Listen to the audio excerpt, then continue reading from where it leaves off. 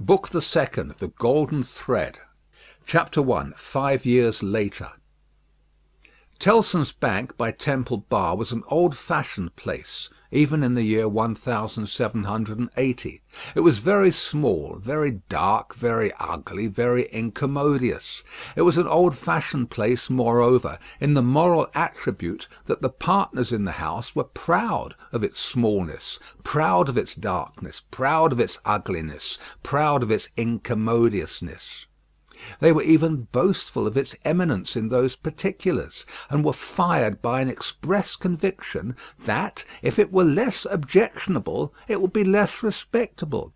This was no passive belief, but an active weapon which they flashed at more convenient places of business. Tellson's, they said, wanted no elbow room. Tellson's wanted no light. Tellson's wanted no embellishment. Noakes and Company's might, or Snooks Brothers might, but Tellson's, thank heaven! Any one of these partners would have disinherited his son on the question of rebuilding Tellson's. In this respect the house was much on a par with the country, which did very often disinherit its sons for suggesting improvements in laws and customs that had long been highly objectionable, but were only the more respectable. Thus it had come to pass that Tellson's was the triumphant perfection of inconvenience. After bursting open a door of idiotic obstinacy, with a weak rattle in its throat, you fell into Tellson's down 2 steps, and came to your senses in a miserable little shop, with 2 little counters, where the oldest of men made your cheque shake as if the wind rustled it, while they examined the signature by the dingiest of windows, which were always under a shower bath of mud from Fleet Street, and which were made the dingier by their own iron bars proper, and the heavy shadow of Temple Bar. If your business necessitated your seeing the house, you were put into a species of condemned hold at the back, where you meditated on a misspent life, until the house came with its hands in its pockets, and you could hardly blink at it in the dismal twilight. Your money came out of, or went into, wormy old wooden drawers, particles of which flew up your nose and down your throat when they were opened and shut. Your bank-notes had a musty odour, as if they were fast decomposing into rags again. Your plate was stowed away among the neighbouring cesspools, and evil communications corrupted its good polish in a day or two. Your deeds got into extemporised strong-rooms, made of kitchens and sculleries, and fretted all the fat out of their parchments into the banking-house air. Your lighter boxes of family papers went upstairs into a Barmecide room that always had a great dining table in it and never had a dinner, and where, even in the year 1780, the first letters written to you by your old love or by your little children were but newly released from the horror of being ogled through the windows by the heads exposed on Temple Bar with an insensate brutality and ferocity worthy of Abyssinia or Ashanti.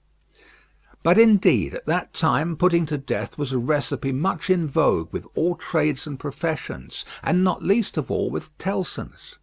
Death is nature's remedy for all things, and why not legislation's? Accordingly, the forger was put to death, the utterer of a bad note was put to death, the unlawful opener of a letter was put to death, the purloiner of 40 shillings and sixpence was put to death, the holder of a horse at Tellson's door, who made off with it, was put to death, the coiner of a bad shilling was put to death, the sounders of 3/4 of the note in the whole gamut of crime were put to death.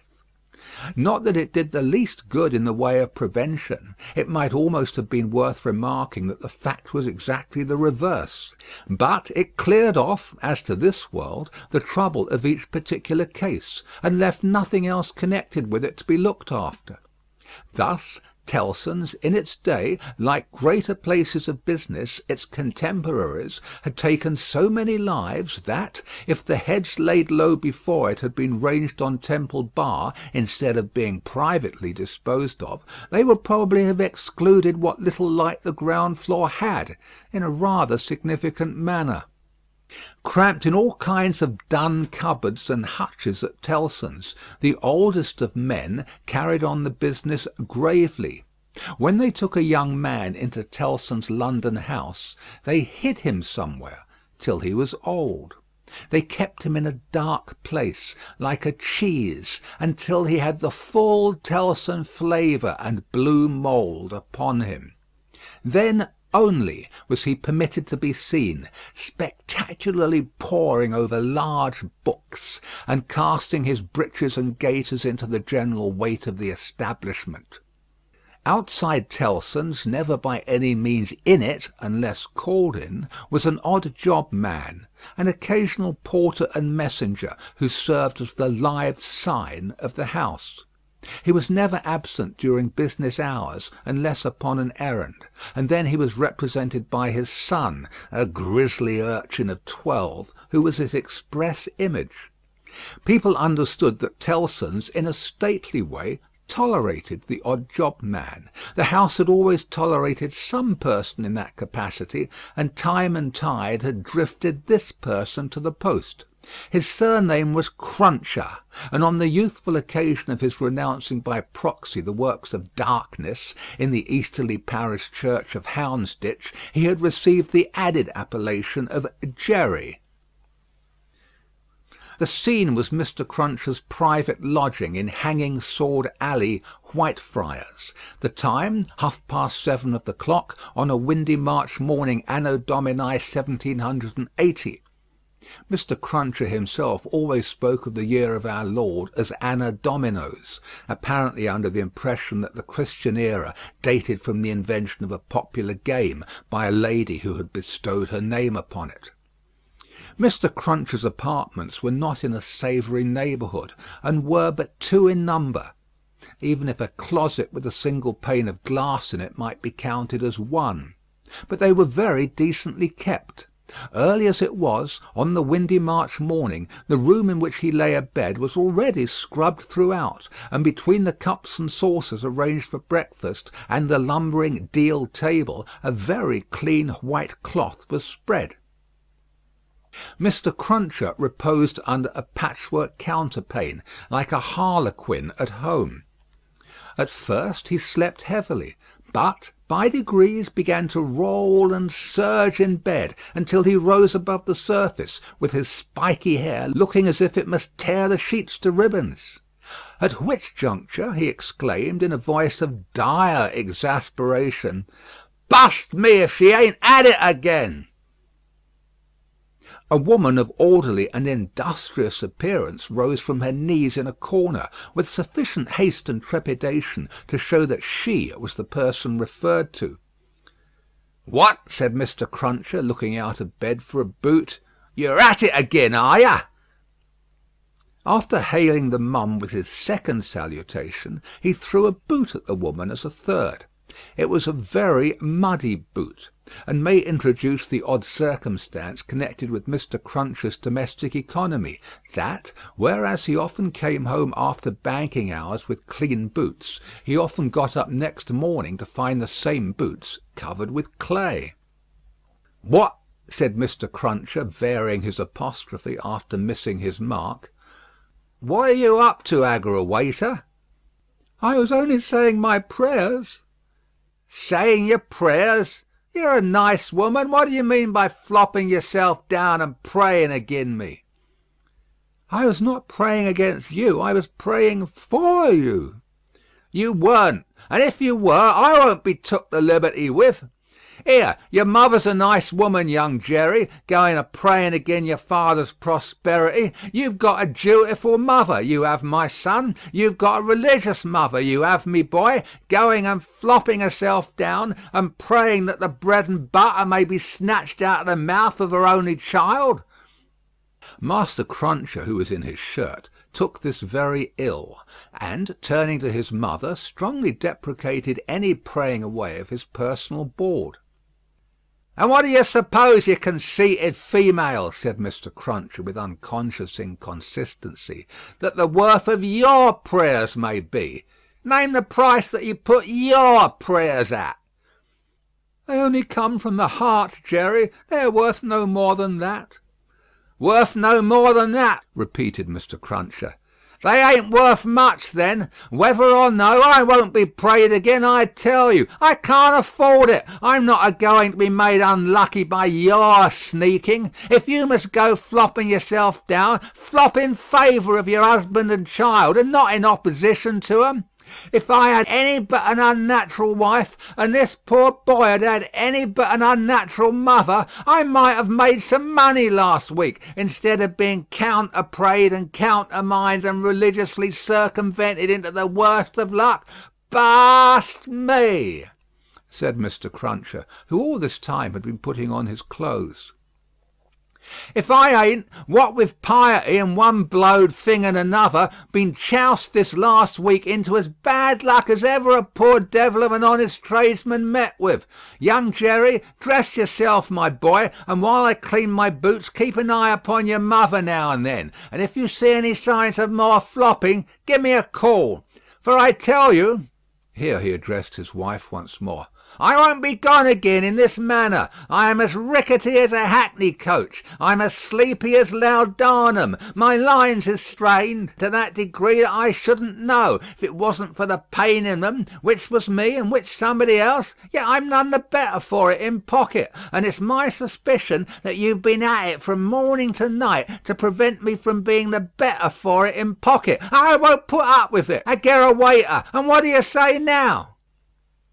Growling in addition such phrases as, "Ah, yes, you're religious too. You wouldn't put yourself in opposition to the interests of your husband and child, would you? Not you," and throwing off other sarcastic sparks from the whirling grindstone of his indignation, Mr. Cruncher betook himself to his boot cleaning and his general preparation for business.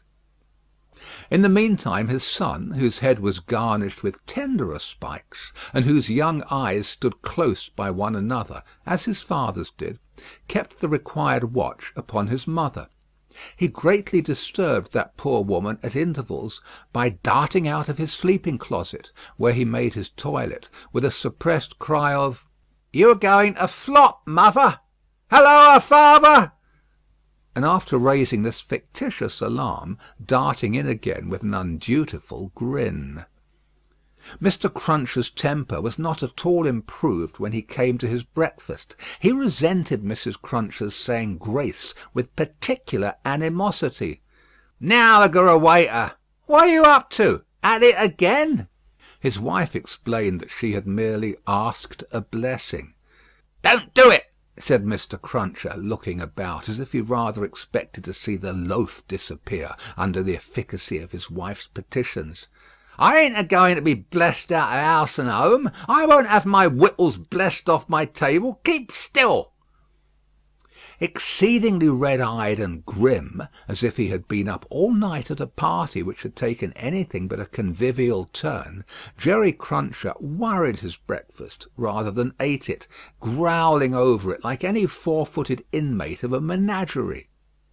Towards 9 o'clock he smoothed his ruffled aspect, and, presenting as respectable and businesslike an exterior as he could overlay his natural self with, issued forth to the occupation of the day. It could scarcely be called a trade, in spite of his favourite description of himself as "a honest tradesman." His stock consisted of a wooden stool, made out of a broken-backed chair cut down, which stool young Jerry, walking at his father's side, carried every morning to beneath the banking-house window that was nearest Temple Bar, where, with the addition of the first handful of straw that could be gleaned from any passing vehicle, to keep the cold and wet from the odd-job man's feet, it formed the encampment for the day. On this post of his, Mr. Cruncher was as well known to Fleet Street and the Temple as the Bar itself. and was almost as in-looking.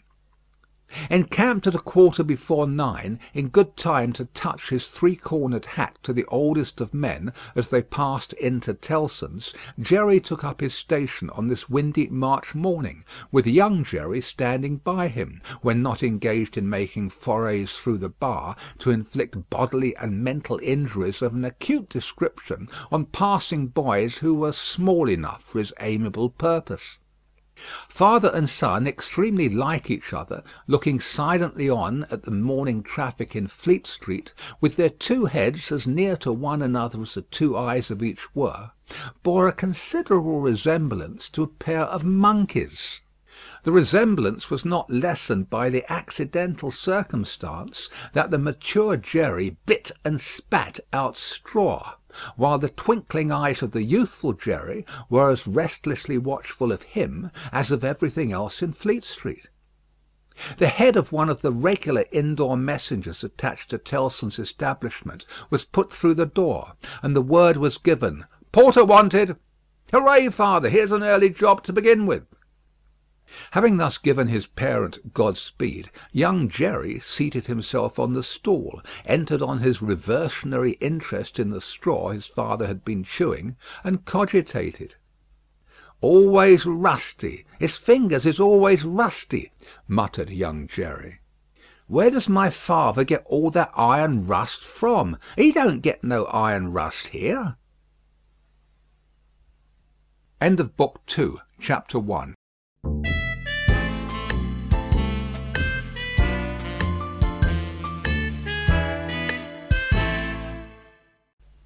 Chapter 2. A Sight.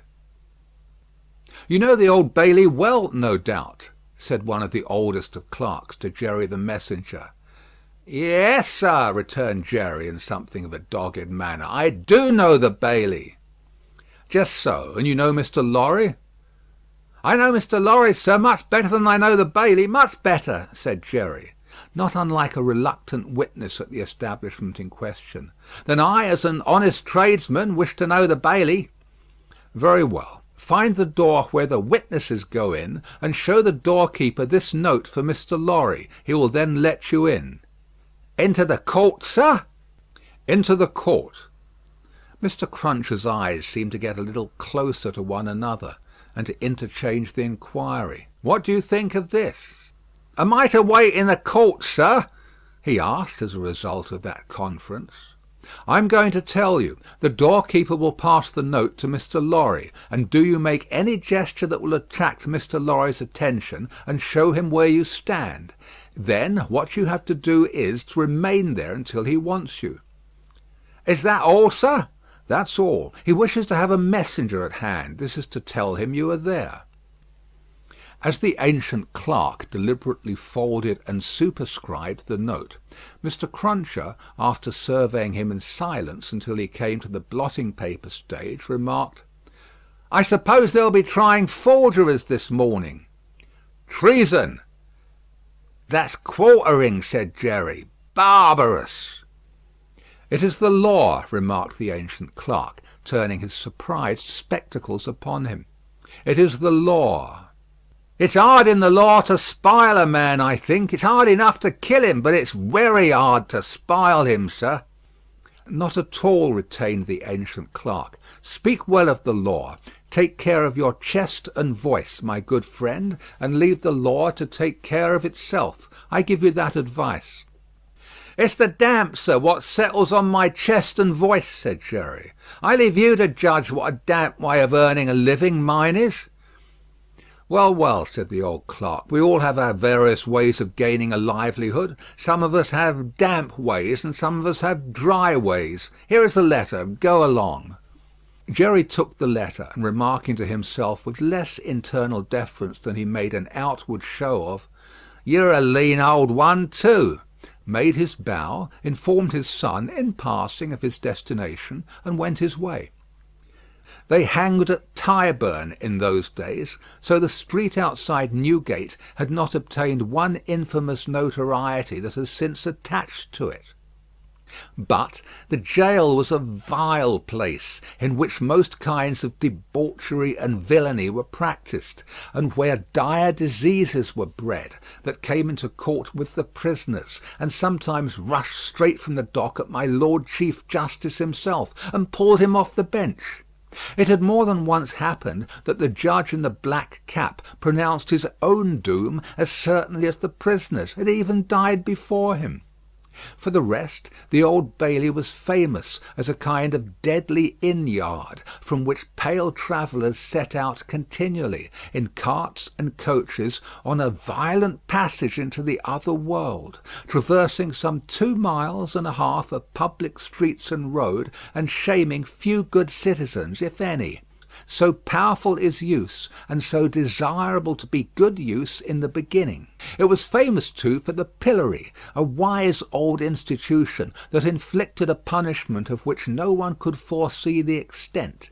Also for the whipping post, another dear old institution, very humanizing and softening to behold in action. Also for extensive transactions in blood money, another fragment of ancestral wisdom, systematically leading to the most frightful mercenary crimes that could be committed under heaven.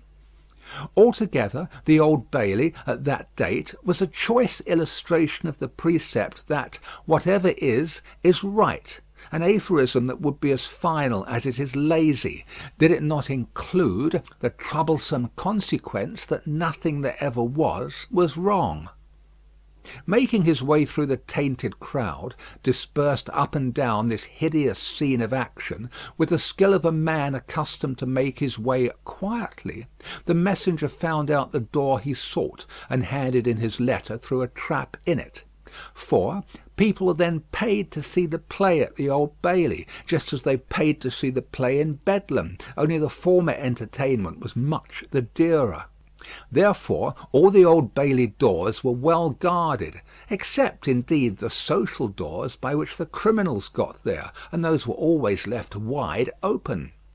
After some delay and demur, the door grudgingly turned on its hinges a very little way, and allowed Mr. Jerry Cruncher to squeeze himself into court. "What's on?" he asked in a whisper of the man he found himself next to. "Nothing yet. What's coming on? The treason case, the quartering one, eh?" "Ah," returned the man with a relish, "he'll be drawn on a hurdle to be half hanged, and then he'll be taken down and sliced before his own face, and then his inside will be taken out and burnt while he looks on, and then his head will be chopped off, and he'll be cut into quarters. That's the sentence." "If he's found guilty, you mean to say?" Jerry added by way of proviso. "Oh, they'll find him guilty," said the other. "Don't you be afraid of that." Mr. Cruncher's attention was here diverted to the doorkeeper, whom he saw making his way to Mr. Lorry, with the note in his hand. Mr. Lorry sat at a table among the gentlemen in wigs, not far from a wigged gentleman, the prisoner's counsel, who had a great bundle of papers before him, and nearly opposite another wigged gentleman with his hands in his pockets, whose whole attention, when Mr. Cruncher looked at him then or afterwards, seemed to be concentrated on the ceiling of the court. After some gruff coughing and rubbing of his chin, and signing with his hand, Jerry attracted the notice of Mr. Lorry, who had stood up to look for him, and who quietly nodded and sat down again. "What's he got to do with the case?" asked the man he had spoken with. "Blest if I know," said Jerry. "What have you got to do with it, then, if a person may inquire?" "Blest if I know that either," said Jerry. The entrance of the judge, and a consequent great stir and settling down in the court, stopped the dialogue. Presently the dock became the central point of interest. 2 jailers who had been standing there went out, and the prisoner was brought in and put to the bar. Everybody present, except the one-wigged gentleman who looked at the ceiling, stared at him. All the human breath in the place rolled at him, like a sea or a wind or a fire. Eager faces strained round pillars and corners to get a sight of him. Spectators in back rows stood up, not to miss a hair of him. People on the floor of the court laid their hands on the shoulders of the people before them, to help themselves at anybody's cost to a view of him, stood a tiptoe, got upon ledges, stood upon next to nothing to see every inch of him. Conspicuous among these latter, like an animated bit of the spiked wall of Newgate, Jerry stood, aiming at the prisoner the beery breath of what he had taken as he came along, and discharging it to mingle with the waves of other beer and gin and tea and coffee and what not, that flowed at him, and already broke upon the great windows behind him in an impure mist and rain. The object of all this staring and blaring was a young man of about 25, well grown and well looking, with a sunburnt cheek and a dark eye. His condition was that of a young gentleman. He was plainly dressed in black, or very dark grey, and his hair, which was long and dark, was gathered in a ribbon at the back of his neck, more to be out of his way than for ornament. As an emotion of the mind will express itself through any covering of the body, so the paleness which his situation engendered came through the brown upon his cheek, showing the soul to be stronger than the sun. He was otherwise quite self-possessed, bowed to the judge, and stood quiet. The sort of interest with which this man was stared and breathed at was not a sort that elevated humanity. Had he stood in peril of a less horrible sentence, had there been a chance of any one of its savage details being spared, by just so much would he have lost in his fascination. The form that was to be doomed to be so shamefully mangled was the sight. The immortal creature that was to be so butchered and torn asunder yielded the sensation. Whatever gloss the various spectators put upon the interest, according to their several arts and powers of self-deceit, the interest was, at the root of it, ogreish. "Silence in the court!" Charles Darnay had yesterday pleaded not guilty to an indictment denouncing him, with infinite jingle and jangle, for that he was a false traitor to our serene, illustrious, excellent, and so forth, Prince, our Lord the King, by reason of his having, on divers occasions and by divers means and ways, assisted Louis, the French King, in his wars against our said serene, illustrious, excellent, and so forth.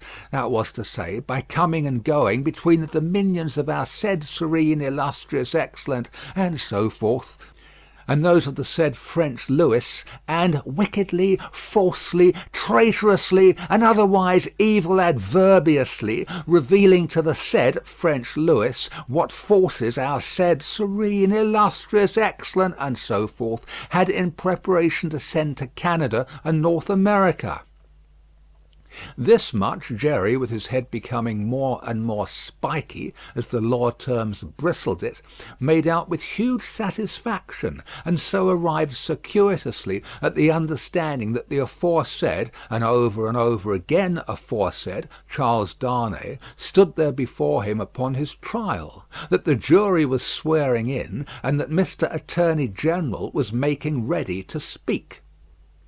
The accused, who was, and who knew he was, being mentally hanged, beheaded, and quartered by everybody there, neither flinched from the situation nor assumed any theatrical air in it. He was quiet and attentive, watched the opening proceedings with a grave interest, and stood with his hands resting on a slab of wood before him, so composedly that they had not displaced a leaf of the herbs with which it was strewn. The court was all bestrewn with herbs and sprinkled with vinegar, as a precaution against jail air and jail fever. Over the prisoner's head there was a mirror to throw the light down upon him. Crowds of the wicked and the wretched had been reflected in it, and had passed from its surface and this earth's together. haunted in a most ghastly manner that abominable place would have been if the glass could ever have rendered back its reflections, as the ocean is one day to give up its dead. Some passing thought of the infamy and disgrace for which it had been reserved may have struck the prisoner's mind. Be that as it may, a change in his position making him conscious of a bar of light across his face, he looked up, and when he saw the glass his face flushed, and his right hand pushed the herbs away. It happened that the action turned his face to that side of the court which was on his left. About on a level with his eyes, there sat, in that corner of the judge's bench, two persons upon whom his look immediately rested, so immediately and so much to the changing of his aspect, that all the eyes that were turned upon him turned to them. The spectators saw in the two figures a young lady of little more than 20, and a gentleman who was evidently her father, a man of a very remarkable appearance in respect of the absolute whiteness of his hair, and a certain indescribable intensity of face, not of an active kind, but pondering and self-communing. When this expression was upon him, he looked as if he were old, but when it was stirred and broken up, as it was now in a moment on his speaking to his daughter, he became a handsome man, not past the prime of life. His daughter had one of her hands drawn through his arm as she sat by him, and the other pressed upon it. She had drawn close to him in her dread of the scene and in her pity for the prisoner. Her forehead had been strikingly expressive of an engrossing terror and compassion that saw nothing but the peril of the accused. This had been so very noticeable, so very powerfully and naturally shown, that starers who had had no pity for him were touched by her, and the whisper went about, "Who are they?" Jerry, the messenger, who had made his own observations in his own manner, and who had been sucking the rust off his fingers in his absorption, stretched his neck to hear who they were. The crowd about him had pressed and passed the inquiry on to the nearest attendant, and from him it had been more slowly pressed and passed back. At last it got to Jerry. "Witnesses." "For which side?" "Against." "Against what side?" "The prisoners." The judge, whose eyes had gone in the general direction, recalled them, leaned back in his seat, and looked steadily at a man whose life was in his hand. As Mr. Attorney General rose to spin the rope, grind the axe, and hammer the nails into the scaffold.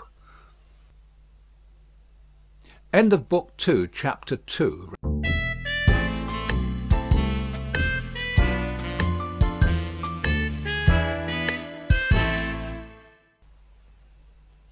Chapter 3. A Disappointment.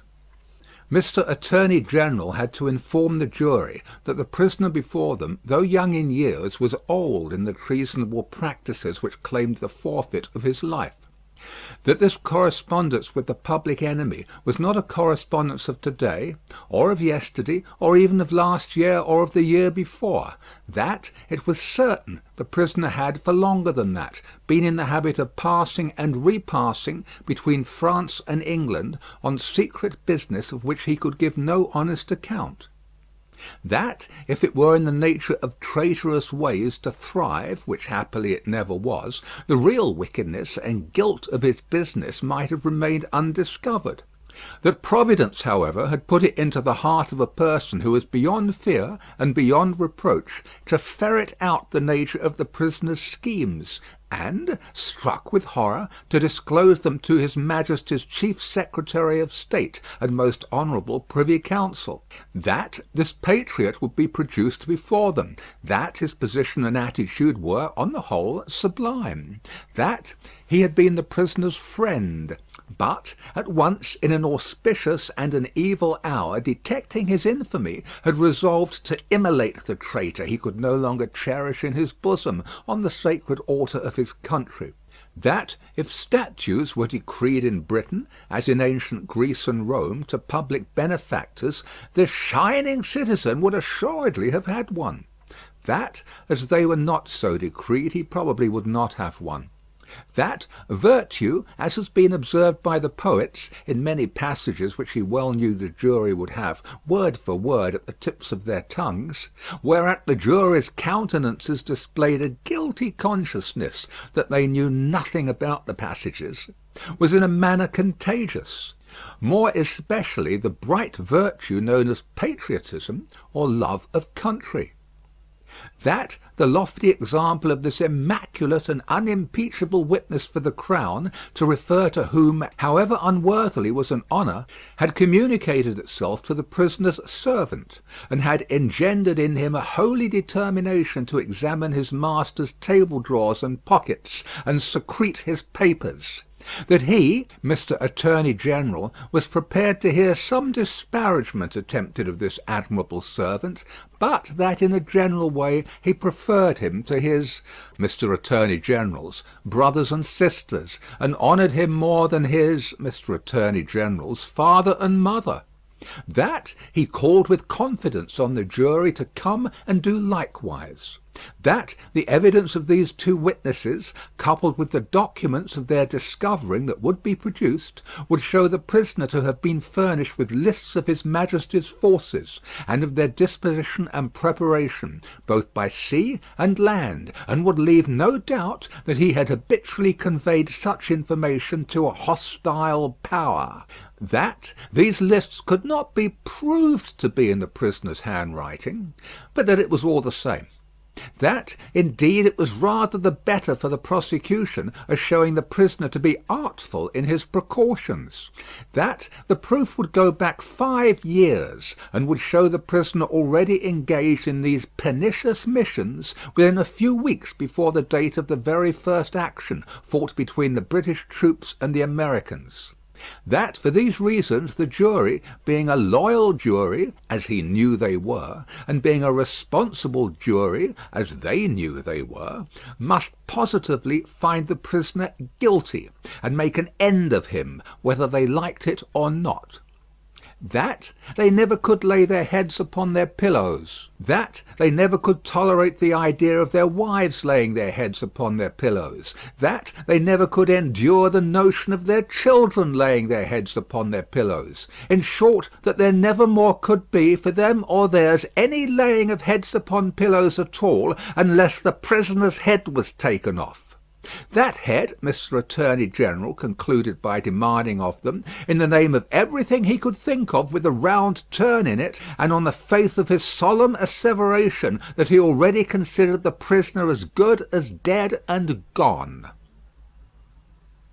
When the Attorney General ceased, a buzz arose in the court, as if a cloud of great blue flies were swarming about the prisoner, in anticipation of what he was soon to become. When toned down again, the unimpeachable patriot appeared in the witness box. Mr. Solicitor General then, following his leader's lead, examined the patriot. John Barsad, gentleman by name. The story of his pure soul was exactly what Mr. Attorney General had described it to be, perhaps, if it had a fault, a little too exactly. Having released his noble bosom of its burden, he would have modestly withdrawn himself, but that the wigged gentleman with the papers before him, sitting not far from Mr. Lorry, begged to ask him a few questions. The wigged gentleman sitting opposite, still looking at the ceiling of the court. Had he ever been a spy himself? No, he scorned the base insinuation. What did he live upon? His property. Where was his property? He didn't precisely remember where it was. What was it? No business of anybody's. Had he inherited it? Yes, he had. From whom? Distant relation. Very distant? Rather. Ever been in prison? Certainly not. Never in a debtor's prison? Didn't see what that had to do with it. Never in a debtor's prison? Come, once again. Never? Yes. How many times? 2 or 3 times. Not 5 or 6? Perhaps. Of what profession? Gentleman. Ever been kicked? Might have been. Frequently? No. Ever kicked downstairs? Decidedly not. Once received a kick on the top of the staircase and fell downstairs of his own accord. kicked on that occasion for cheating at dice?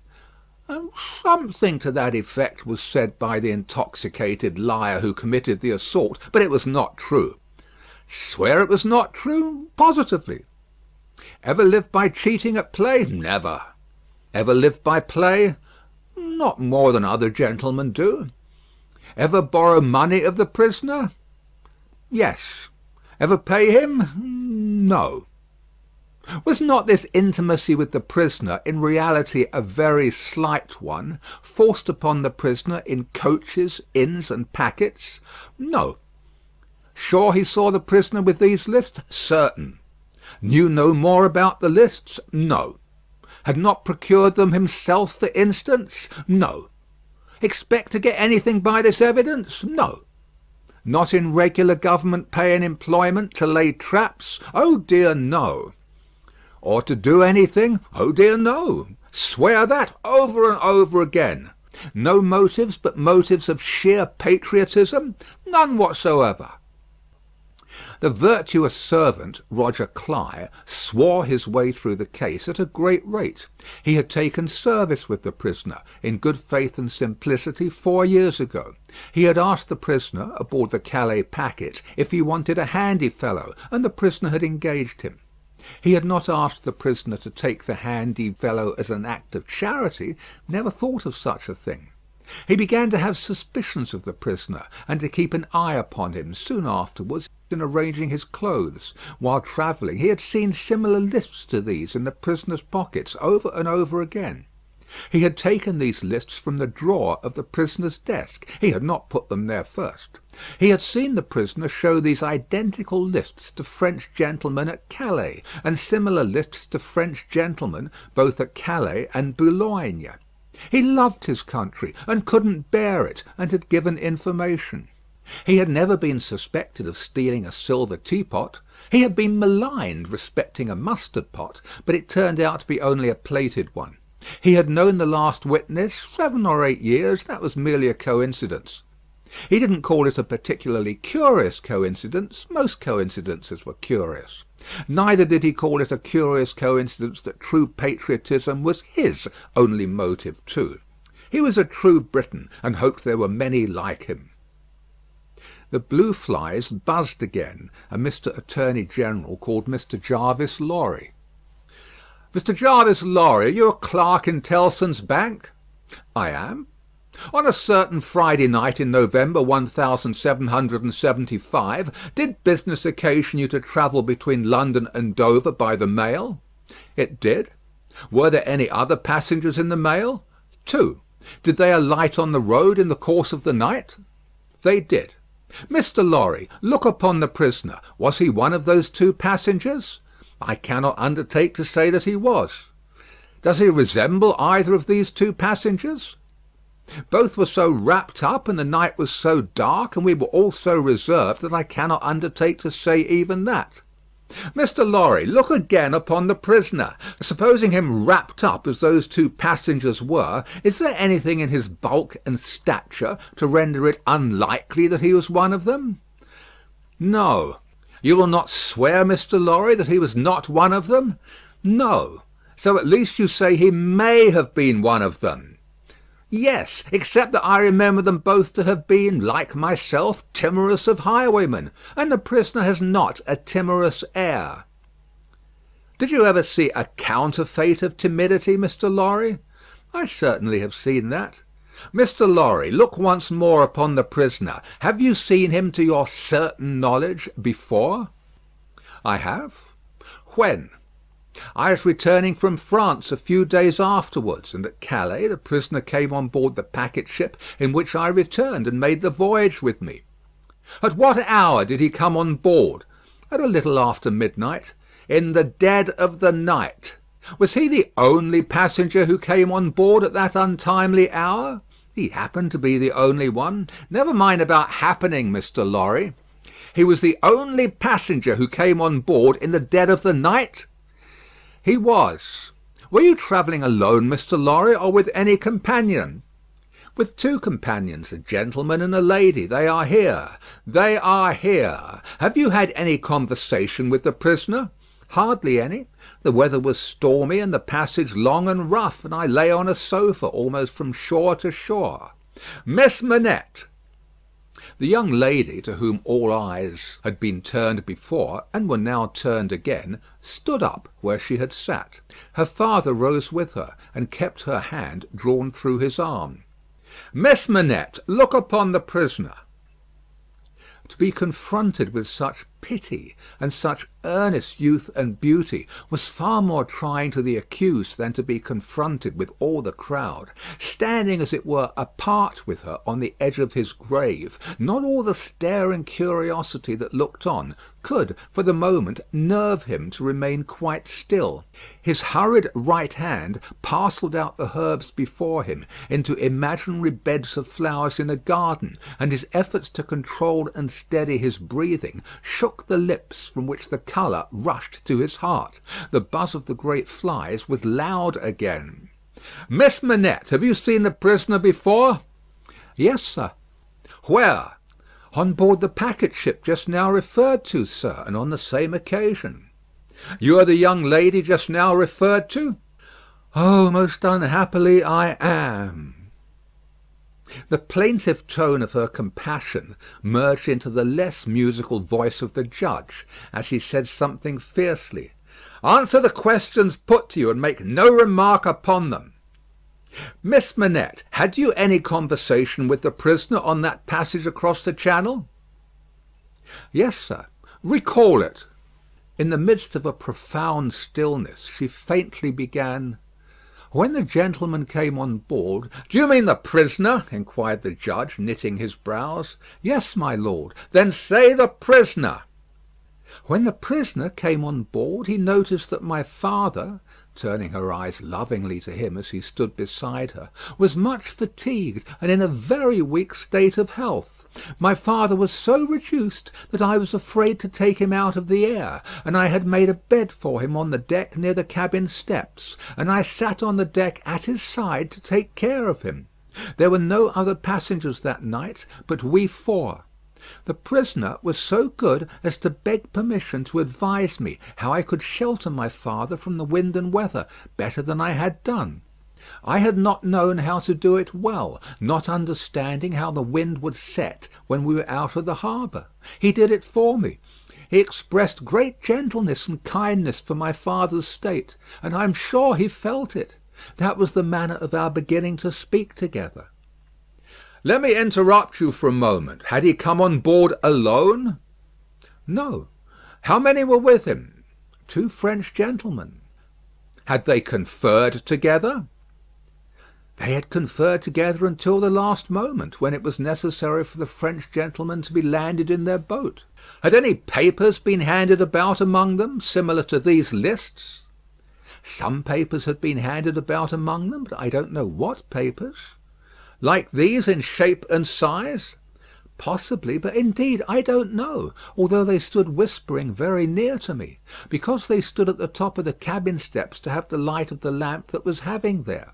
It was a dull lamp, and they spoke very low, and I did not hear what they said, and saw only that they looked at papers." "Now to the prisoner's conversation, Miss Manette." "The prisoner was as open in his confidence with me, which arose out of my helpless situation, as he was kind and good and useful to my father. I hope," bursting into tears, "I may not repay him by doing him harm to-day." Buzzing from the blue flies. "Miss Manette, if the prisoner does not perfectly understand that you give the evidence which is your duty to give, which you must give, and which you cannot escape from giving, with great unwillingness, he is the only person present in that condition. Please to go on." "He told me that he was travelling on business of a delicate and difficult nature, which might get people into trouble, and that he was therefore travelling under an assumed name. He said that this business had, within a few days, taken him to France, and might, at intervals, take him backwards and forwards between France and England for a long time to come." "Did he say anything about America, Miss Manette? Be particular." He tried to explain to me how that quarrel had arisen, and he said that, so far as he could judge, it was a wrong and foolish one on England's part. He added in a jesting way that perhaps George Washington might gain almost as great a name in history as George III. But there was no harm in his way of saying this. It was said laughingly and to beguile the time. Any strongly marked expression of face on the part of a chief actor in a scene of great interest, to whom many eyes are directed, will be unconsciously imitated by the spectators. Her forehead was painfully anxious and intent as she gave this evidence, and, in the pauses when she stopped for the judge to write it down, watched its effect upon the counsel for and against. Among the lookers-on there was the same expression in all quarters of the court, insomuch that a great majority of the foreheads there might have been mirrors reflecting the witness, when the judge looked up from his notes to glare at that tremendous heresy about George Washington. Mr. Attorney General now signalled to my lord that he deemed it necessary, as a matter of precaution and form, to call the young lady's father, Dr. Manette, who was called accordingly. "Dr. Manette, look upon the prisoner. Have you ever seen him before?" "Once, when he called at my lodgings in London, some 3 years or 3 years and a half ago." "Can you identify him as your fellow passenger on board the packet, or speak to his conversation with your daughter?" "Sir, I can do neither." "Is there any particular and special reason for your being unable to do either?" He answered in a low voice, "There is." "Has it been your misfortune to undergo a long imprisonment, without trial or even accusation, in your native country, Dr. Manette?" He answered in a tone that went to every heart, "A long imprisonment." "Were you newly released on the occasion in question?" "They tell me so." "Have you no remembrance of the occasion?" "None. My mind is a blank from some time, I cannot even say what time, when I employed myself in my captivity in making shoes, to the time when I found myself living in London with my dear daughter here. She had become familiar to me when a gracious God restored my faculties. But I am quite unable even to say how she has become familiar. I have no remembrance of the process." Mr. Attorney General sat down, and the father and daughter sat down together. A singular circumstance then arose in the case, the object in hand being to show that the prisoner went down with some fellow plotter untracked, in the Dover mail on that Friday night in November 5 years ago, and got out of the mail in the night, as a blind, at a place where he did not remain, but from which he travelled back some dozen miles or more to a garrison and dockyard, and there collected information. A witness was called to identify him as having been at the precise time required in the coffee room of an hotel in that garrison and dockyard town, waiting for another person. The prisoner's counsel was cross-examining this witness with no result, except that he had never seen the prisoner on any other occasion. When the wigged gentleman, who had all this time been looking at the ceiling of the court, wrote a word or two on a little piece of paper, screwed it up, and tossed it to him. Opening this piece of paper in the next pause, the counsel looked with great attention and curiosity at the prisoner. "You say again you are quite sure that it was the prisoner?" The witness was quite sure. "Did you ever see anybody very like the prisoner?"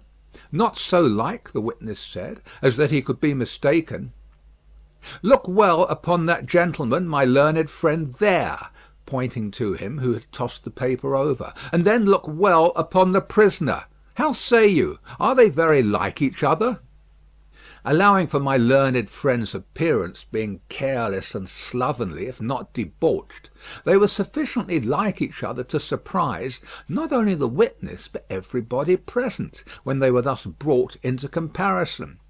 My lord being prayed to bid my learned friend lay aside his wig, and giving no very gracious consent, the likeness became much more remarkable.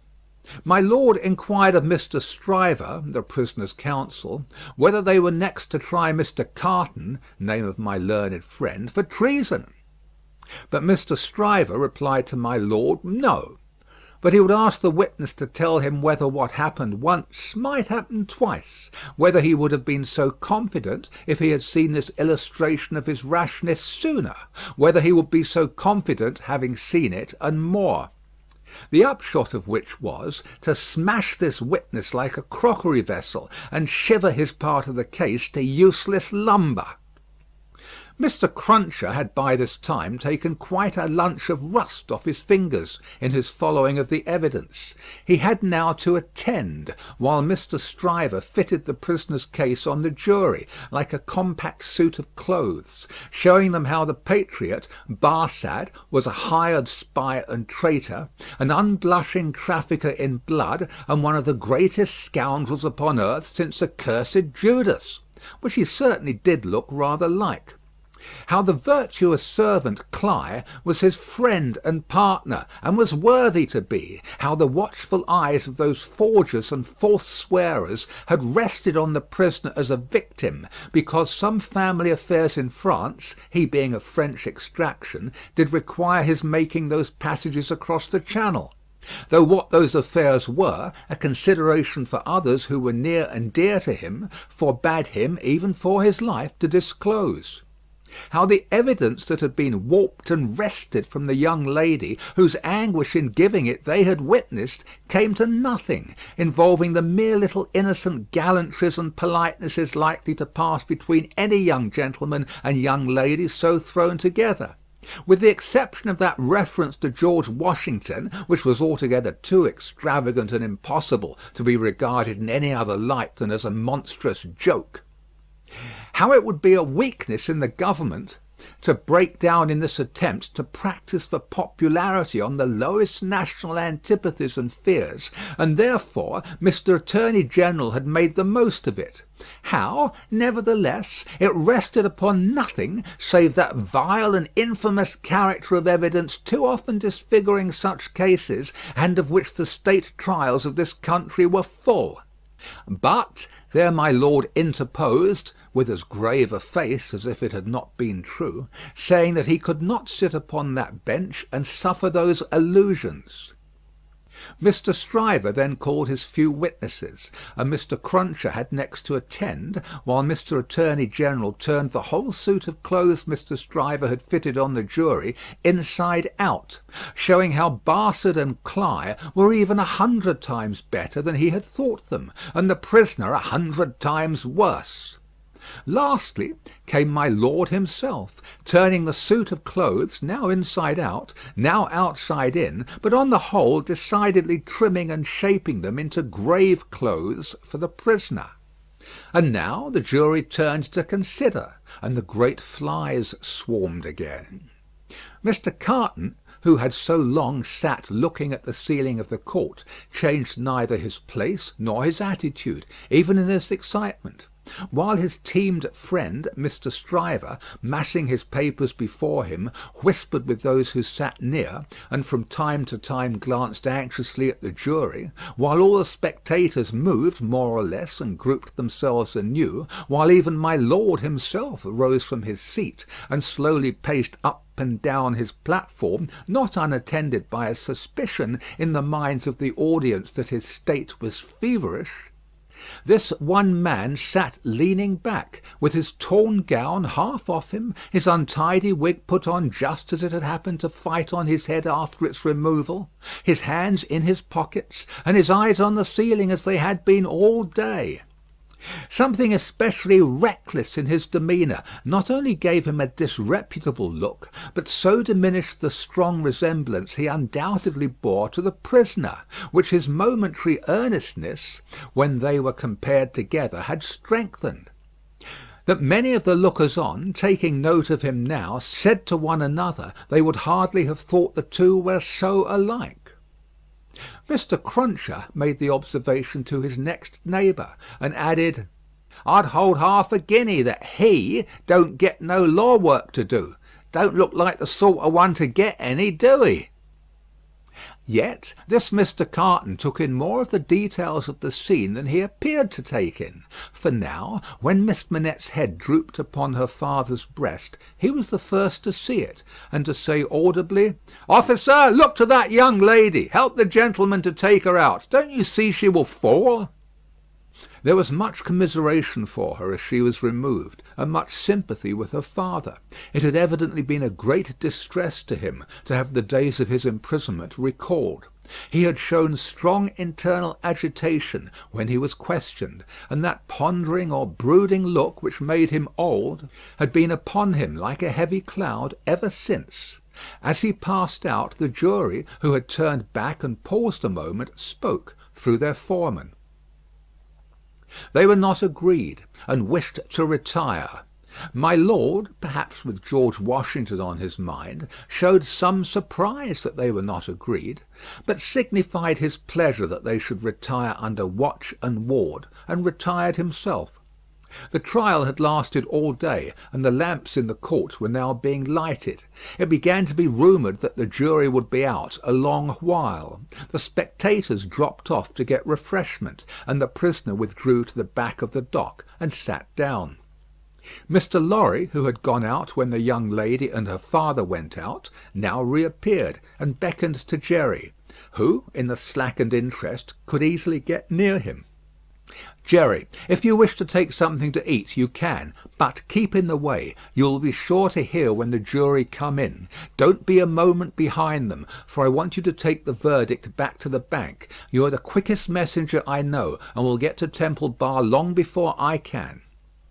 Jerry had just enough forehead to knuckle, and he knuckled it in acknowledgment of this communication and a shilling. Mr. Carton came up at the moment and touched Mr. Lorry on the arm. "How is the young lady?" "She is greatly distressed, but her father is comforting her, and she feels the better for being out of court. I'll tell the prisoner so. It won't do for a respectable bank gentleman like you to be seen speaking to him publicly, you know." Mr. Lorry reddened, as if he were conscious of having debated the point in his mind, and Mr. Carton made his way to the outside of the bar. The way out of court lay in that direction, and Jerry followed him, all eyes, ears, and spikes. "Mr. Darnay," the prisoner came forth directly, "you will naturally be anxious to hear of the witness, Miss Manette. She will do very well. You have seen the worst of her agitation." "I am deeply sorry to have been the cause of it. Could you tell her so for me with my fervent acknowledgments?" "Yes, I could. I will if you ask it." Mr. Carton's manner was so careless as to be almost insolent.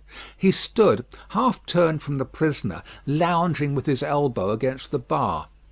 "I do ask it. Accept my cordial thanks." "What," said Carton, still only half turned towards him, "do you expect, Mr. Darnay?" "The worst. It's the wisest thing to expect, and the likeliest. But I think their withdrawing is in your favour." Loitering on the way out of court not being allowed, Jerry heard no more, but left them, so like each other in feature, so unlike each other in manner, standing side by side, both reflected in the glass above them. An hour and a half limped heavily away in the thief and rascal crowded passages below, even though assisted off with mutton pies and ale. The horse messenger, uncomfortably seated on a form after taking that refection, had dropped into a doze, when a loud murmur and a rapid tide of people setting up the stairs that led to the court carried him along with them. "Jerry! Jerry!" Mr. Lorry was already calling at the door when he got there. "Yes, sir. It's a fight to get back again. Here I am, sir." Mr. Lorry handed him a paper through the throng. "Quick, have you got it?" "Yes, sir." Hastily written on the paper was the word "acquitted." "If you had sent the message 'recalled to life' again," muttered Jerry as he turned, "I should have known what you meant this time." He had no opportunity of saying, or so much as thinking, anything else, until he was clear of the Old Bailey, for the crowd came pouring out with a vehemence that nearly took him off his legs, and a loud buzz swept into the street, as if the baffled blue flies were dispersing in search of other carrion. End of Book 1, Chapter 3.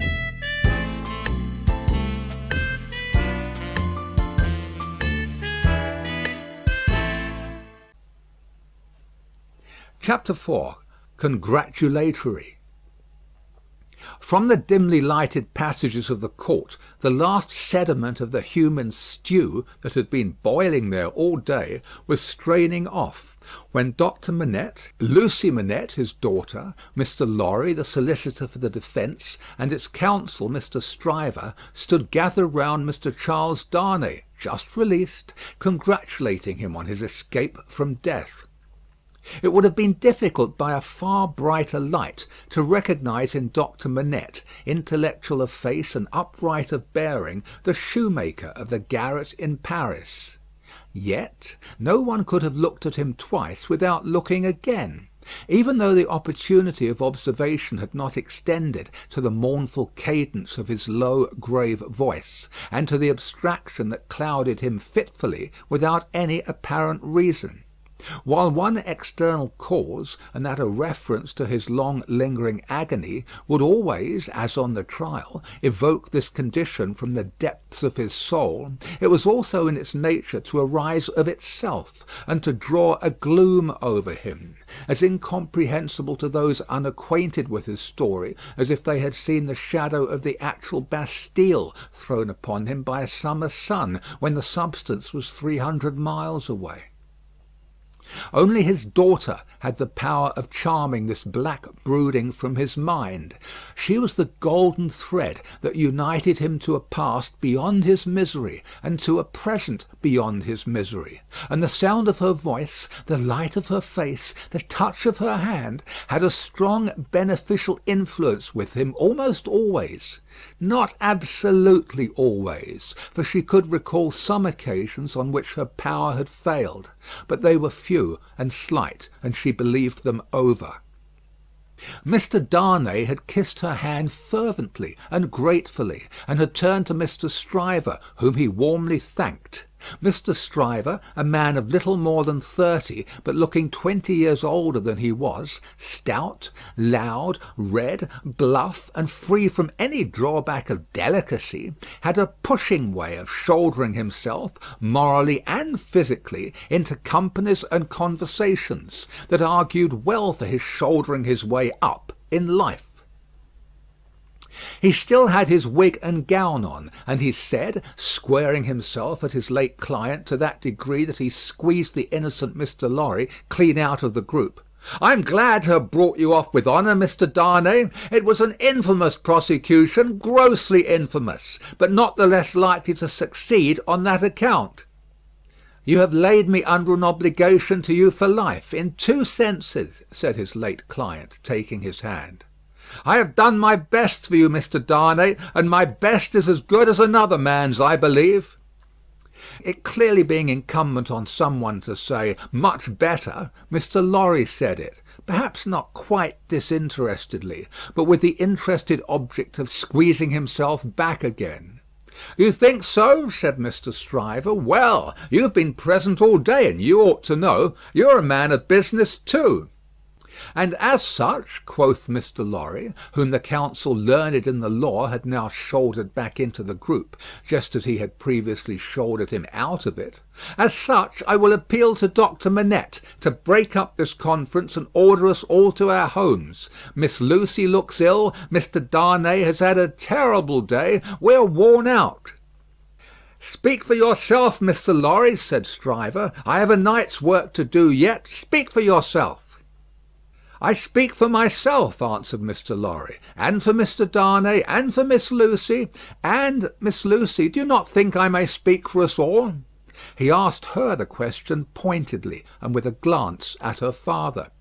His face had become frozen, as it were, in a very curious look at Darnay, an intent look, deepening into a frown of dislike and distrust, not even unmixed with fear. With this strange expression on him, his thoughts had wandered away. "My father," said Lucy, softly laying her hand on his. He slowly shook the shadow off and turned to her. "Shall we go home, my father?" With a long breath he answered, "Yes." The friends of the acquitted prisoner had dispersed, under the impression, which he himself had originated, that he would not be released that night. The lights were nearly all extinguished in the passages, the iron gates were being closed with a jar and a rattle, and the dismal place was deserted until tomorrow morning's interest of gallows, pillory, whipping post, and branding iron should repeople it. Walking between her father and Mr. Darnay, Lucy Manette passed into the open air. A hackney coach was called, and the father and daughter departed in it. Mr. Stryver had left them in the passages to shoulder his way back to the robing room. Another person, who had not joined the group, or interchanged a word with any of them, but who had been leaning against the wall where its shadow was darkest, had silently strolled out after the rest, and had looked on until the coach drove away. He now stepped up to where Mr. Lorry and Mr. Darnay stood upon the pavement. "So, Mr. Lorry, men of business may speak to Mr. Darnay now?" Nobody had made any acknowledgment of Mr. Carton's part in the day's proceedings. Nobody had known of it. He was unrobed, and was none the better for it in appearance. "If you knew what a conflict goes on in the business mind, when the business mind is divided between good-natured impulse and business appearances, you would be amused, Mr. Darnay." Mr. Lorry reddened, and said warmly, "You have mentioned that before, sir. We men of business who serve a house are not our own masters. We have to think of the house more than ourselves." I know," rejoined Mr. Carton carelessly. "Don't be nettled, Mr. Lorry. You are as good as another, I have no doubt. Better, I dare say." "And indeed, sir," pursued Mr. Lorry, not minding him, "I really don't know what you have to do with the matter. If you'll excuse me, as very much your elder, for saying so, I really don't know that it is your business." "Business! Bless you, I have no business," said Mr. Carton. "It is a pity you have not, sir. I think so too. If you had," pursued Mr. Lorry, "perhaps you would attend to it." "Lord love you, no, I shouldn't," said Mr. Carton. "Well, sir," cried Mr. Lorry, thoroughly heated by his indifference, "business is a very good thing, and a very respectable thing; and, sir, if business imposes its restraints and its silences and impediments, Mr. Darnay, as a young gentleman of generosity, knows how to make allowance for that circumstance. Mr. Darnay, good night. God bless you, sir. I hope you have been this day preserved for a prosperous and happy life. Chair there!" Perhaps a little angry with himself as well as with the barrister, Mr. Lorry bustled into the chair, and was carried off to Tellson's. Carton, who smelt of port wine, and did not appear to be quite sober, laughed then, and turned to Darnay. "This is a strange chance that throws you and me together. This must be a strange night to you, standing alone here with your counterpart on these street stones." "I hardly seem yet," returned Charles Darnay, "to belong to this world again." "I don't wonder at it. It's not so long since you were pretty far advanced on your way to another. You speak faintly." "I begin to think I am faint." "Then why the devil don't you dine? I dined myself, while those numbskulls were deliberating which world you should belong to, this or some other. Let me show you the nearest tavern to dine well at." Drawing his arm through his own, he took him down Ludgate Hill to Fleet Street, and so up a covered way into a tavern. Here they were shown into a little room, where Charles Darnay was soon recruiting his strength with a good plain dinner and good wine, while Carton sat opposite to him at the same table, with his separate bottle of port before him, and his fully half-insolent manner upon him. "Do you feel yet that you belong to this terrestrial scheme again, Mr. Darnay?" "I am frightfully confused regarding time and place, but I am so far mended as to feel that." "It must be an immense satisfaction." He said it bitterly, and filled up his glass again, which was a large one. "As to me, the greatest desire I have is to forget that I belong to it.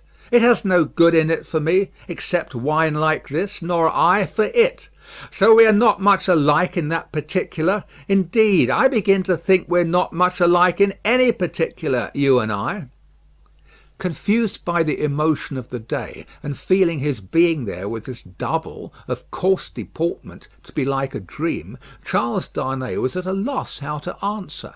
Finally answered not at all. "Now your dinner is done," Carton presently said, "why don't you call a health, Mr. Darnay? Why don't you give your toast?" "What health? What toast?" "Why, it's on the tip of your tongue. It ought to be. It must be. I swear it's there." "Miss Manette, then. Miss Manette, then." Looking his companion full in the face while he drank the toast, Carton flung his glass over his shoulder against the wall, where it shivered to pieces, then rang the bell and ordered in another. "That's a fair young lady to hand to a coach in the dark, Mr. Darnay," he said, rueing his new goblet. A slight frown and a laconic "Yes," were the answer.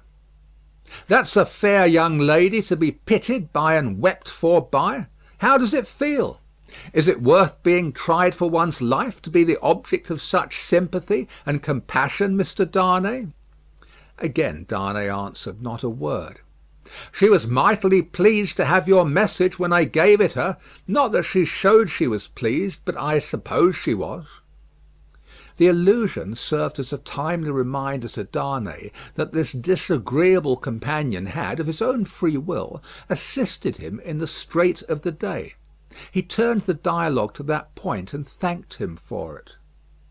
"I neither want any thanks nor merit any," was the careless rejoinder. "It was nothing to do in the first place, and I don't know why I did it. In the second, Mr. Darnay, let me ask you a question." "Willingly, and a small return for your good offices. Do you think I particularly like you?" "Really, Mr. Carton," returned the other, oddly disconcerted, "I have not asked myself the question." "But ask yourself the question now." "You have acted as if you do, but I don't think you do." "I don't think I do," said Carton. "I begin to have a very good opinion of your understanding." "Nevertheless," pursued Darnay, rising to ring the bell, "there is nothing in that, I hope, to prevent my calling the reckoning, and our parting without ill blood on either side?" Carton rejoining, "Nothing in life," Darnay rang. "Do you call the whole reckoning?" said Carton.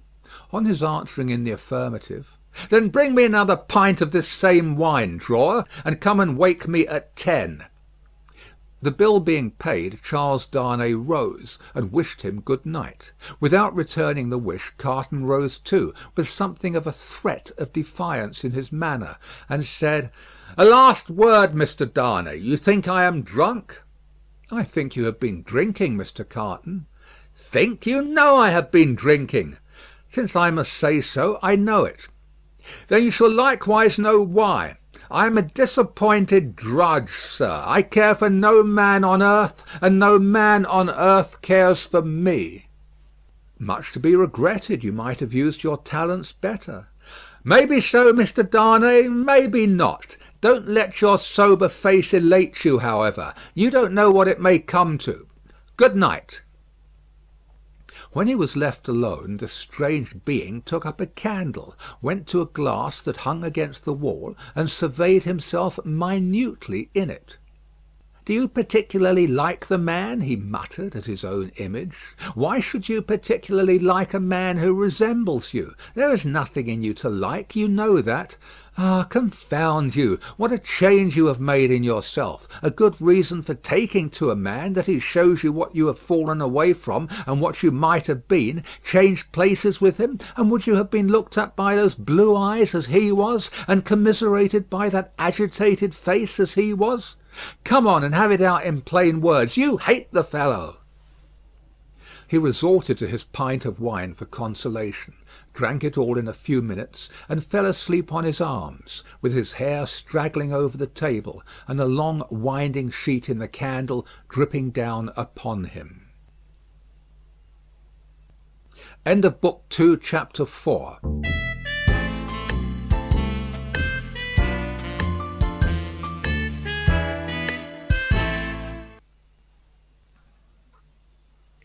Chapter 5. The Jackal. Those were drinking days, and most men drank hard. So very great is the improvement time has brought about in such habits, that a moderate statement of the quantity of wine and punch which one man would swallow in the course of a night, without any detriment to his reputation as a perfect gentleman, would seem in these days a ridiculous exaggeration. The learned profession of the law was certainly not behind any other learned profession in its bacchanalian propensities, neither was Mr. Stryver, already fast shouldering his way to a large and lucrative practice, behind his compeers in this particular, any more than in the drier parts of the legal race. A favourite at the Old Bailey, and eke at the Sessions, Mr. Stryver had begun cautiously to hew away the lower staves of the ladder on which he mounted. Sessions and Old Bailey had now to summon their favourite, specially, to their longing arms, and shouldering itself towards the visage of the Lord Chief Justice in the Court of King's Bench, the florid countenance of Mr. Stryver might be daily seen, bursting out of the bed of wigs like a great sunflower pushing its way at the sun from among a rank gardenful of flaring companions. It had once been noted at the bar that while Mr. Stryver was a glib man, and an unscrupulous, and a ready, and a bold, he had not that faculty of extracting the essence from a heap of statements which is among the most striking and necessary of the advocate's accomplishments. But a remarkable improvement came upon him as to this. The more business he got, the greater his power seemed to grow of getting at its pith and marrow; and however late at night he sat carousing with Sidney Carton, he always had his points at his fingers' ends in the morning. Sidney Carton, idlest and most unpromising of men, was Stryver's great ally. What the two drank together, between Hilary Term and Michaelmas, might have floated a king's ship. Stryver never had a case in hand anywhere, but Carton was there, with his hands in his pockets, staring at the ceiling of the court. They went the same circuit, and even there they prolonged their usual orgies late into the night, and Carton was rumoured to be seen at broad day going home stealthily and unsteadily to his lodgings like a dissipated cat. At last it began to get about, among such as were interested in the matter, that although Sidney Carton would never be a lion, he was an amazingly good jackal, and that he rendered suit and service to Stryver in that humble capacity. 10 o'clock, sir," said the man at the tavern, whom he had charged to wake him. 10 o'clock, sir." "What's the matter?" 10 o'clock, sir." "What do you mean? 10 o'clock at night?" "Yes, sir. Your honour told me to call you." "Oh, I remember. Very well, very well." After a few dull efforts to get to sleep again, which the man dexterously combated by stirring the fire continuously for 5 minutes, he got up, tossed his hat on, and walked out. He turned into the Temple, and, having revived himself by twice pacing the pavements of King's Bench Walk and Paper Buildings, turned into the Stryver chambers. The Stryver clerk, who never assisted at these conferences, had gone home, and the Stryver principal opened the door. He had his slippers on, and a loose bedgown, and his throat was bare for his greater ease. He had that rather wild, strained, seared marking about the eyes, which may be observed in all free livers of his class, from the portrait of Jeffreys downwards, and which can be traced, under various disguises of art, through the portraits of every drinking age. "You're a little late, Memory," said Stryver. "About the usual time. It may be a quarter of an hour later." They went into a dingy room lined with books and littered with papers, where there was a blazing fire. A kettle steamed upon the hob, and in the midst of the wreck of papers a table shone, with plenty of wine upon it, and brandy, and rum, and sugar, and lemons. "You have had your bottle, I perceive, Sidney." "2 to-night, I think. I have been dining with the day's client, or seeing him dine. It's all one." "That was a rare point, Sidney, that you brought to bear upon the identification. How did you come by it? When did it strike you?" I thought he was rather a handsome fellow, and I thought I should have been much the same sort of fellow if I had had any luck." Mr. Stryver laughed till he shook his precocious paunch. "You and your luck, Sidney. Get to work, get to work." Sullenly enough the Jackal loosened his dress, went into an adjoining room, and came back with a large jug of cold water, a basin, and a towel or two. Steeping the towels in the water, and partially wringing them out, he folded them on his head in a manner hideous to behold, sat down at the table, and said, "Now I am ready." "Not much boiling down to be done to-night, Memory," said Mr. Stryver, gaily, as he looked among his papers. "How much?" "Only 2 sets of them. Give me the worst first. There they are, Sidney. Fire away." The lion then composed himself on his back on a sofa on one side of the drinking table, while the Jackal sat at his own paper bestrewn table proper, on the other side of it, with the bottles and glasses ready to his hand.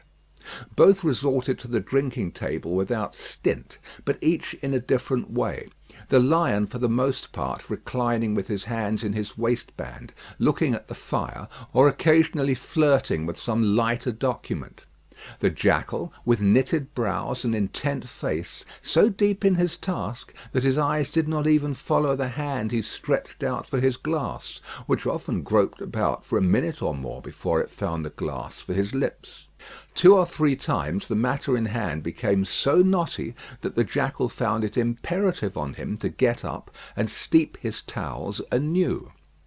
From these pilgrimages to the jug and basin he returned with such eccentricities of damp headgear as no words can describe, which were made the more ludicrous by his anxious gravity. At length the Jackal had got together a compact repast for the lion, and proceeded to offer it to him.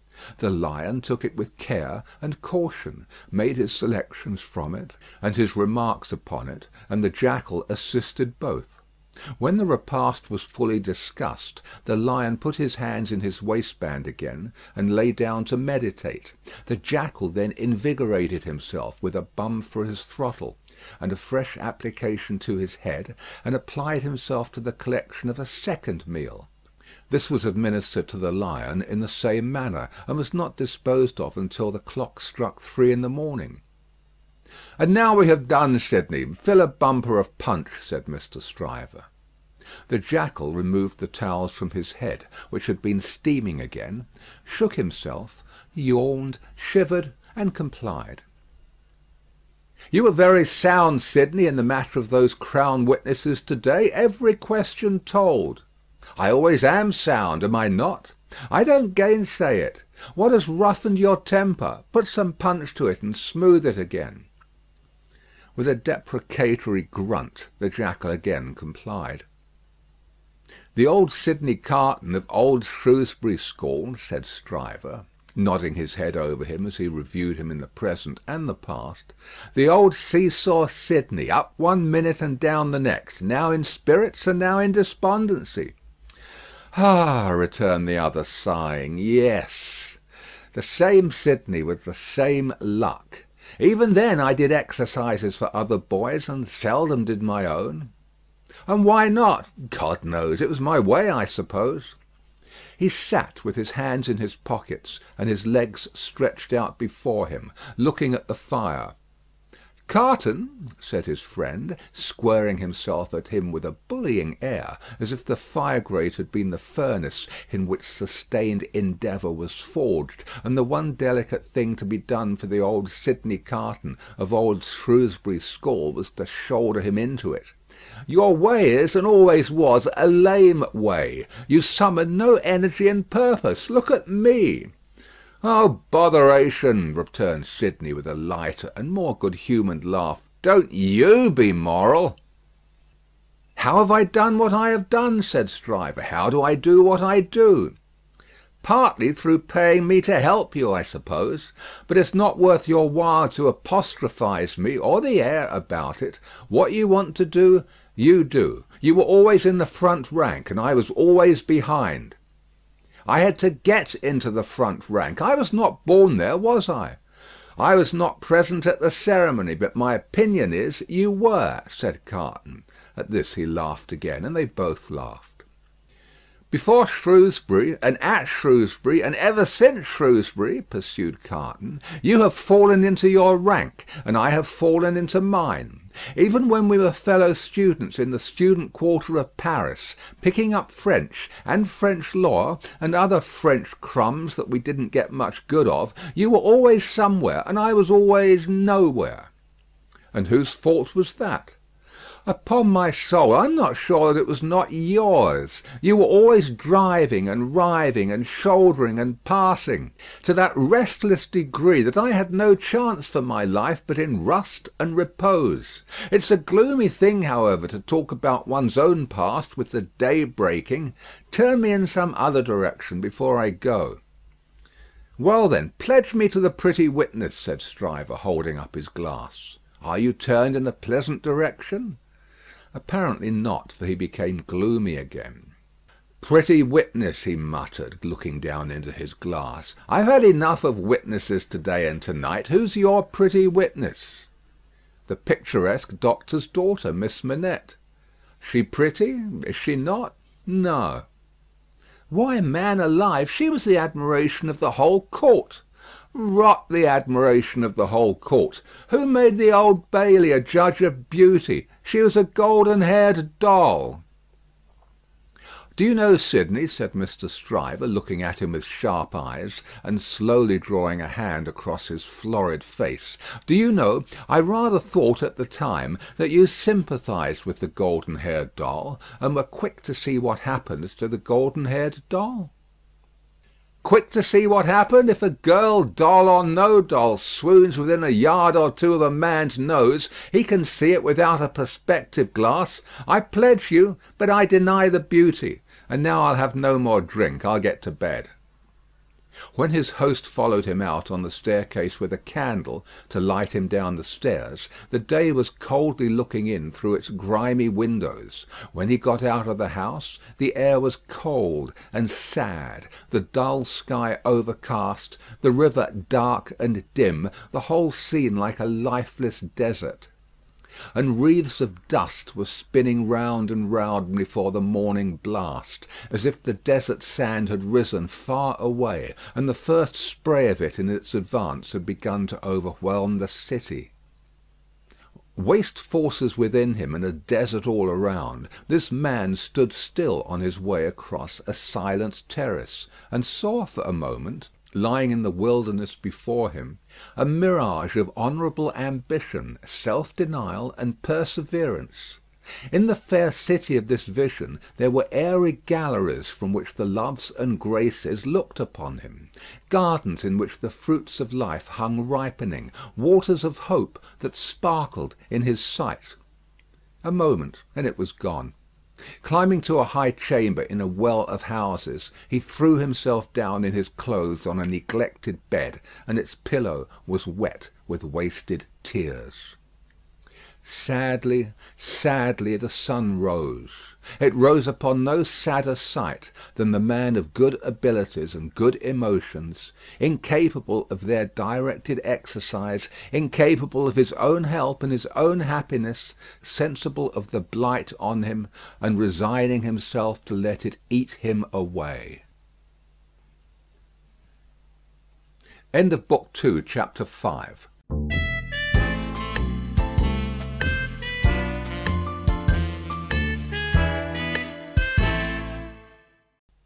Chapter 6. Hundreds of People. The quiet lodgings of Dr. Manette were in a quiet street corner not far from Soho Square. On the afternoon of a certain fine Sunday, when the waves of 4 months had rolled over the trial for treason, and carried it, as to the public interest and memory, far out to sea, Mr. Jarvis Lorry walked along the sunny streets from Clerkenwell, where he lived, on his way to dine with the doctor. After several relapses into business absorption, Mr. Lorry had become the doctor's friend, and the quiet street corner was the sunny part of his life. On this certain fine Sunday, Mr. Lorry walked towards Soho, early in the afternoon for 3 reasons of habit. Firstly, because on fine Sundays he often walked out, before dinner, with the doctor and Lucy. Secondly, because on unfavourable Sundays he was accustomed to be with them as the family friend, talking, reading, looking out of window, and generally getting through the day. Thirdly, because he happened to have his own little shrewd doubts to solve, and knew how the ways of the doctor's household pointed to that time as a likely time for solving them. A quainter corner than the corner where the doctor lived was not to be found in London. There was no way through it, and the front windows of the doctor's lodgings commanded a pleasant little vista of street that had a congenial air of retirement on it. There were few buildings then, north of the Oxford Road, and forest trees flourished, and wild flowers grew, and the hawthorn blossomed in the now vanished fields.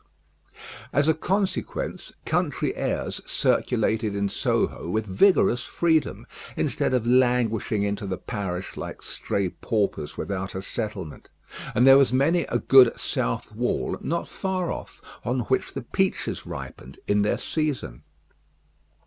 The summer light struck into the corner brilliantly in the early part of the day; but when the streets grew hot, the corner was in shadow, though not in shadow so remote but that you could see beyond it into a glare of brightness. It was a cool spot, staid but cheerful, a wonderful place for echoes, and a very harbour from the raging streets. There ought to have been a tranquil bark in such an anchorage, and there was.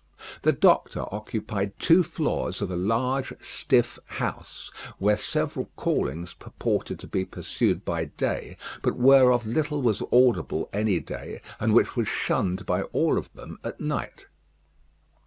In a building at the back, attainable by a courtyard, where a plane tree rustled its green leaves, church organs claimed to be made, and silver to be chased, and likewise gold to be beaten by some mysterious giant who had a golden arm starting out of the wall of the front hall, as if he had beaten himself precious, and menaced a similar conversion of all visitors.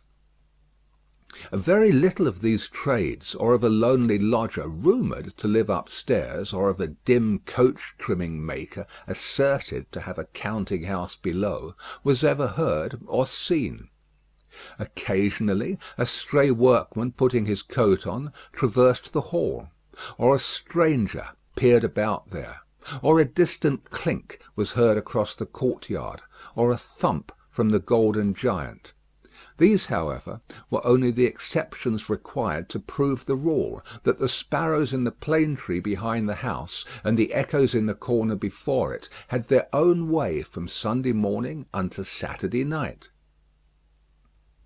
Dr. Manette received such patience here as his old reputation, and its revival in the floating whispers of his story, brought him. His scientific knowledge, and his vigilance and skill in conducting ingenious experiments, brought him otherwise into moderate request, and he earned as much as he wanted. These things were within Mr. Jarvis Lorry's knowledge, thoughts, and notice, when he rang the door-bell of the tranquil house in the corner on the fine Sunday afternoon. Dr. Manette at home? Expected home. Miss Lucy at home? Expected home. Miss Pross at home? Possibly at home, but of a certainty impossible for handmaid to anticipate intentions of Miss Pross as to admission or denial of the fact. "As I am at home myself," said Miss Lorry, "I'll go upstairs." Although the doctor's daughter had known nothing of the country of her birth, she appeared to have innately derived from it that ability to make much of little means, which is one of its most useful and most agreeable characteristics. Simple as the furniture was, it was set off by so many little adornments, of no value but for their taste and fancy, that its effect was delightful. The disposition of everything in the rooms, from the largest object to the least, the arrangement of colours, the elegant variety and contrast obtained by thrift in trifles, by delicate hands, clear eyes, and good sense, were at once so pleasant in themselves and so expressive of their originator, that, as Mr. Lorry stood looking about him, the very chairs and tables seemed to ask him, with something of that peculiar expression which he knew so well by this time, whether he approved. There were 3 rooms on a floor, and the doors by which they communicated being put open, that the air might pass freely through them all, Mr. Lorry, smilingly observant of that fanciful resemblance which he detected all around him, walked from one to another. The first was the best room, and in it were Lucy's birds, and flowers, and books, and desk, and work-table, and box of water-colours. The second was the doctor's consulting room, used also as the dining room. The third, changingly speckled by the rustle of the plane tree in the yard, was the doctor's bedroom, and there, in a corner, stood the disused shoemaker's bench and tray of tools, much as it had stood on the 5th floor of the dismal house by the wine-shop in the suburb of Saint Antoine in Paris. "I wonder," said Mr. Lorry, pausing in his looking about, "that he keeps that reminder of his sufferings about him." "And why wonder at that?" was the abrupt inquiry that made him start. It proceeded from Miss Pross, the wild red woman, strong of hand, whose acquaintance he had first made at the Royal George Hotel at Dover, and had since improved. "I should have thought," Mr. Lorry began. "Pooh! You'd have thought," said Miss Pross. Mr. Lorry left off. "How do you do?" inquired that lady then, sharply, and yet as if to express that she bore him no malice. "I am pretty well, I thank you," answered Mr. Lorry, with meekness. "How are you?" "Nothing to boast of," said Miss Pross. "Indeed?" "Ah, indeed," said Miss Pross. "I am very much put out about my ladybird." "Indeed?" "For gracious sake, say something else besides 'indeed,' or you'll fidget me to death," said Miss Pross, whose character, dissociated from stature, was shortness. "Really, then," said Mr. Lorry, as an amendment. "Really is bad enough," returned Miss Pross, "but better. Yes, I'm very much put out." "May I ask the cause?" "I don't want dozens of people who are not at all worthy of Ladybird to come here looking after her," said Miss Pross. "Do dozens come here for that purpose?" "Hundreds," said Miss Pross. It was characteristic of this lady, as of some other people before her time and since, that whenever her original proposition was questioned, she exaggerated it. "Dear me," said Mr. Lorry, as the safest remark he could think of, "I have lived with the darling, or the darling has lived with me and paid me for it, which she certainly should never have done. You may take your affidavit if I could have afforded to keep either myself or her for nothing, since she was 10 years old, and it's really very hard," said Miss Pross. Not seeing with precision what was very hard, Mr. Lorry shook his head, using that important part of himself as a sort of fairy cloak that would fit anything. "All sorts of people who are not in the least degree worthy of the pet are always turning up," said Miss Pross. "When you began it—" "I began it, Miss Pross." "Didn't you, who brought her father to life?" "Oh, if that was the beginning of it," said Mr. Lorry. "It wasn't ending it, I suppose. I say, when you begin it, it was hard enough. Not that I have any fault to find with Dr. Manette, except that he is not worthy of such a daughter, which is no imputation on him, for it was not to be expected that anybody should be under any circumstances. But it really is doubly and trebly hard to have crowds and multitudes of people turning up after him, if I could have forgiven him, to take Ladybird's affections away from me." Mr. Lorry knew Miss Pross to be very jealous, but he also knew her by this time to be, beneath the surface of her eccentricity, one of those unselfish creatures, found only among women, who will, for pure love and admiration, bind themselves, willing slaves, to youth when they have lost it, to beauty that they never had, to accomplishments that they were never fortunate enough to gain, to bright hopes that never shone upon their own sombre lives. He knew enough of the world to know that there is nothing in it better than the faithful service of the heart, so rendered and so free from any mercenary taint. He had such an exalted respect for it, that in the retributive arrangements made by his own mind (we all make such arrangements, more or less), he stationed Miss Pross much nearer to the lower angels than many ladies immeasurably better got up, both by nature and art, who had balances at Tellson's. "There never was nor will be but one man worthy of Ladybird," said Miss Pross, "and that was my brother Solomon, if he hadn't made a mistake in life." Here again Mr. Lorry's enquiries into Miss Pross's personal history had established the fact that her brother Solomon was a heartless scoundrel who had stripped her of everything she possessed as a stake to speculate with, and had abandoned her in her poverty for evermore, with no touch of compunction. Miss Pross's fidelity of belief in Solomon, deducting a mere trifle for this slight mistake, was quite a serious matter with Mr. Lorry, and had its weight in his good opinion of her.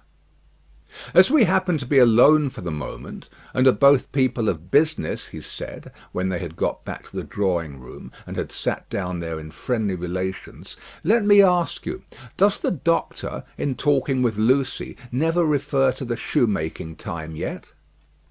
"Never." "And yet keeps that bench and those tools beside him?" "Ah," returned Miss Pross, shaking her head, "but I don't say he don't refer to it within himself." "Do you believe that he thinks of it much?" "I do," said Miss Pross. "Do you imagine—" Mr. Lorry had begun, when Miss Pross took him up short, with "Never imagine anything. Have no imagination at all." "I stand corrected. Do you suppose— you go so far as to suppose sometimes?" "Now and then," said Miss Pross.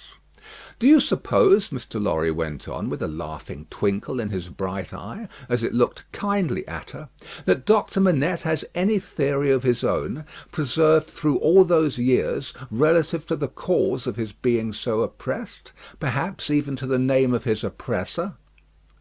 "I don't suppose anything about it but what Ladybird tells me, and that is, that she thinks he has." "Now, don't be angry at my asking all these questions, because I am a mere dull man of business, and you are a woman of business." "Dull?" Miss Pross inquired, with placidity. Rather wishing his modest adjective away, Mr. Lorry replied, No, surely not. To return to business, is it not remarkable that Doctor Manette, unquestionably innocent of any crime, as we are all well assured he is, should never touch upon that question? I will not say with me, though he had business relations with me many years ago, and we are now intimate, I will say with the fair daughter to whom he is so devotedly attached, and who is so devotedly attached to him. Believe me, Miss Pross, I don't approach the topic with you out of curiosity, but out of zealous interest."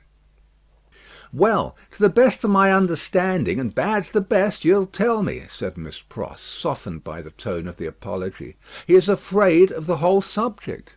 "Afraid?"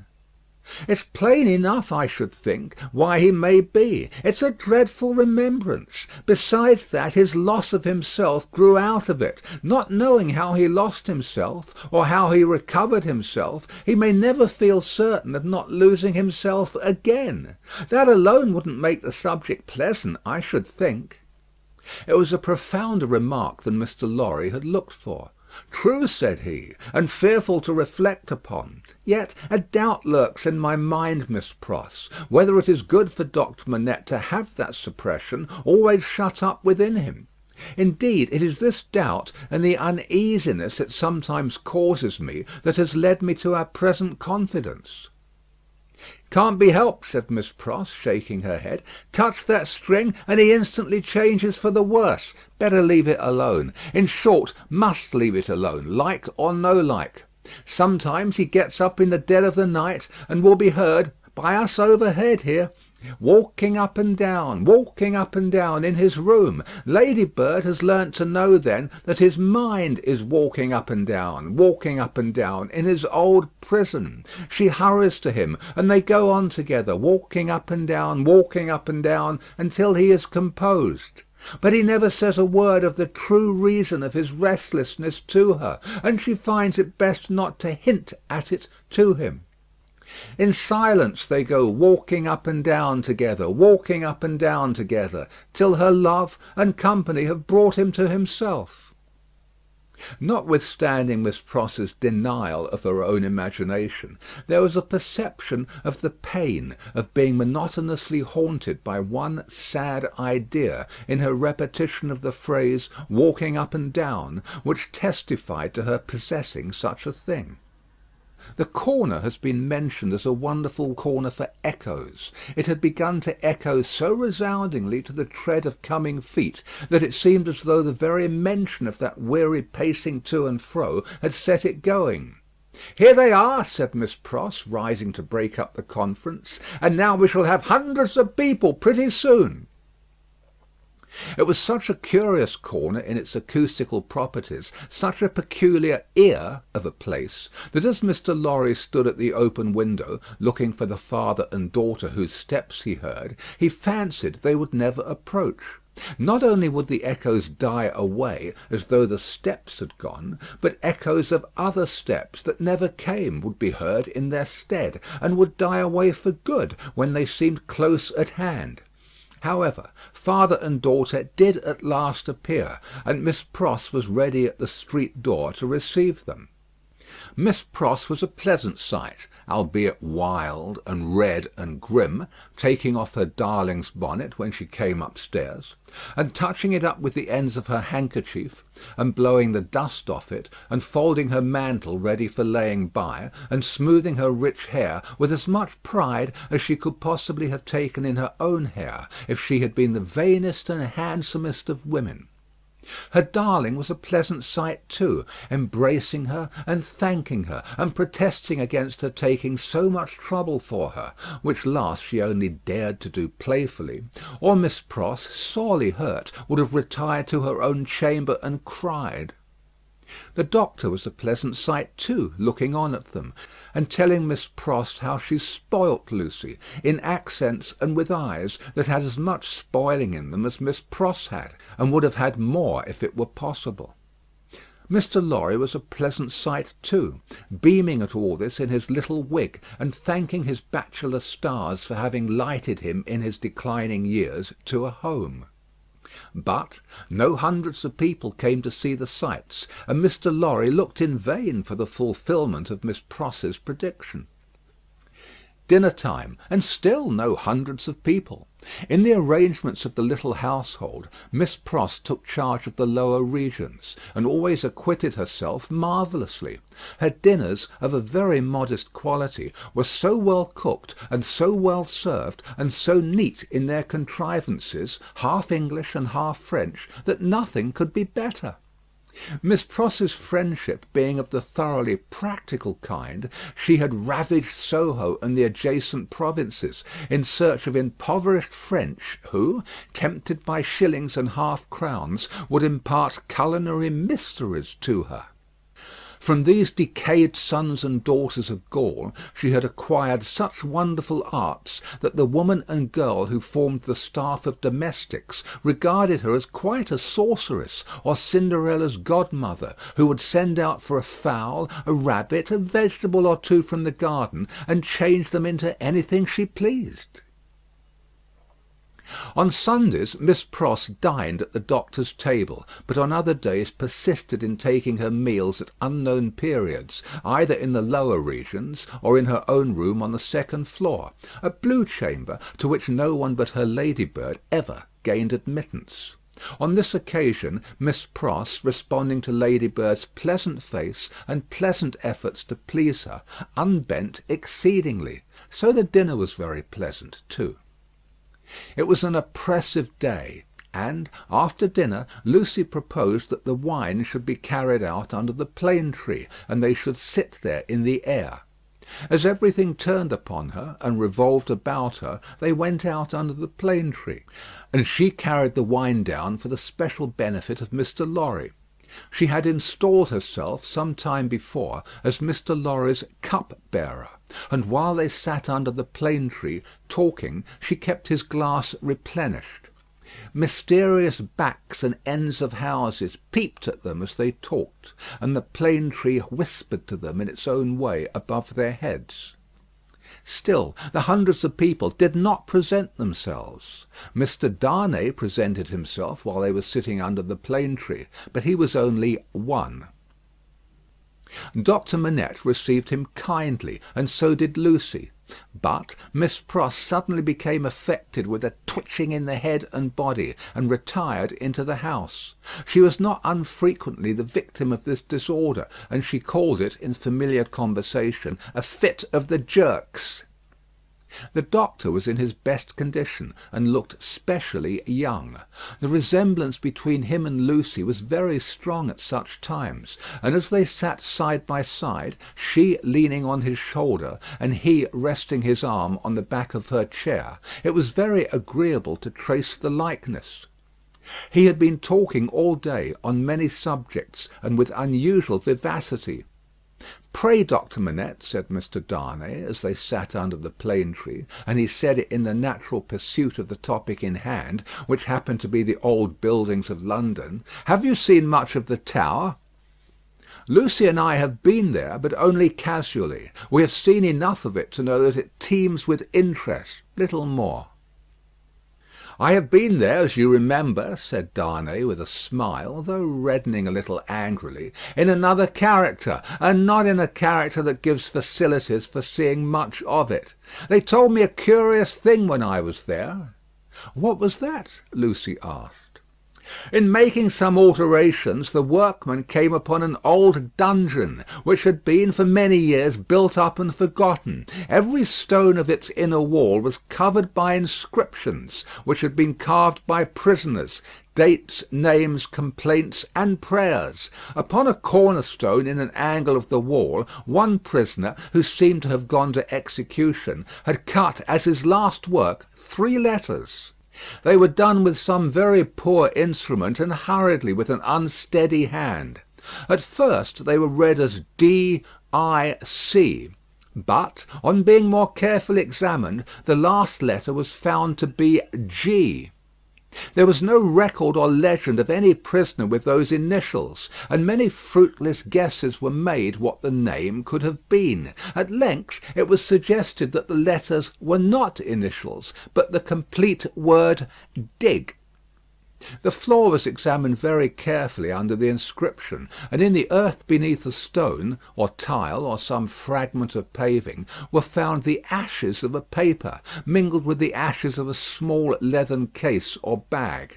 What the unknown prisoner had written will never be read, but he had written something, and hidden it away to keep it from the jailer. "My father!" exclaimed Lucy, "you are ill!" He had suddenly started up, with his hand to his head. His manner and his look quite terrified them all. "No, my dear, not ill. There are large drops of rain falling, and they made me start. We had better go in." He recovered himself almost instantly. Rain was really falling in large drops, and he showed the back of his hand with raindrops on it.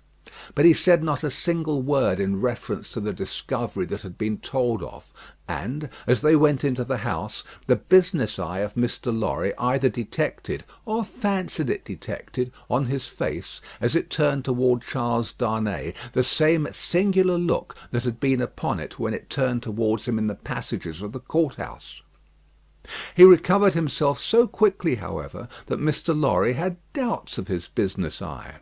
The arm of the golden giant in the hall was not more steady than he was, when he stopped under it to remark to them that he was not yet proof against slight surprises, if he ever would be, and that the rain had startled him. Tea time, and Miss Pross making tea, with another fit of the jerks upon her, and yet no hundreds of people. Mr. Carton had lounged in, but he made only 2. The night was so very sultry that although they sat with doors and windows open, they were overpowered by heat. When the tea-table was done with, they all moved to one of the windows and looked out into the heavy twilight. Lucy sat by her father. Darnay sat beside her. Carton leaned against a window. The curtains were long and white, and some of the thunder gusts that whirled into the corner caught them up to the ceiling and waved them like spectral wings. "The raindrops are still falling, large, heavy, and few," said Doctor Manette. "It comes slowly." "It comes surely," said Carton. They spoke low, as people watching and waiting mostly do; as people in a dark room, watching and waiting for lightning, always do. There was a great hurry in the streets of people speeding away to get shelter before the storm broke. The wonderful corner for echoes resounded with the echoes of footsteps coming and going, yet not a footstep was there. "A multitude of people, and yet a solitude," said Darnay, when they had listened for a while. "Is it not impressive, Mr. Darnay?" asked Lucy. "Sometimes I have sat here of an evening until I have fancied, but even the shade of a foolish fancy makes me shudder to-night, when all is so black and solemn." "Let us shudder too. We may know what it is." "It will seem nothing to you. Such whims are only impressive as we originate them, I think. They are not to be communicated. I have sometimes sat alone here of an evening, listening, until I have made the echoes out to be the echoes of all the footsteps that are coming by and by into our lives." "There is a great crowd coming one day into our lives, if that be so," Sidney Carton struck in his moody way. The footsteps were incessant, and the hurry of them became more and more rapid. The corner echoed and re-echoed with the tread of feet, some as it seemed under the windows, some as it seemed in the room, some coming, some going, some breaking off, some stopping altogether, all in the distant streets, and not one within sight. "Are all these footsteps destined to come to all of us, Miss Manette, or are we to divide them among us?" "I don't know, Mr. Darnay. I told you it was a foolish fancy, but you asked for it. When I have yielded myself to it, I have been alone, and then I have imagined them the footsteps of the people who are to come into my life and my father's." "I take them into mine," said Carton. "I ask no questions and make no stipulations. There is a great crowd bearing down upon us, Miss Manette, and I see them by the lightning." He added the last words after there had been a vivid flash which had shown him lounging in the window. "And I hear them," he added again, after a peal of thunder. "Here they come, fast, fierce, and furious." It was the rush and roar of rain that he typified, and it stopped him, for no voice could be heard in it. A memorable storm of thunder and lightning broke with that sweep of water, and there was not a moment's interval in crash and fire and rain until the moon rose at midnight. The great bell of St. Paul's was striking one in the cleared air, when Mr. Lorry, escorted by Jerry, high-booted and bearing a lantern, set forth on his return passage to Clerkenwell. There were solitary patches of road on the way between Soho and Clerkenwell, and Mr. Lorry, mindful of footpads, always retained Jerry for this service, though it was usually performed a good 2 hours earlier. "What a night it has been! Almost a night, Jerry," said Mr. Lorry, "to bring the dead out of their graves." "I never see the night myself, master, nor yet I don't expect to. What would do that?" answered Jerry. "Good night, Mr. Carton," said the man of business. "Good night, Mr. Darnay. Shall we ever see such a night again together?" Perhaps see the great crowd of people with its rush and roar bearing down upon them too. End of Book 2, Chapter 6.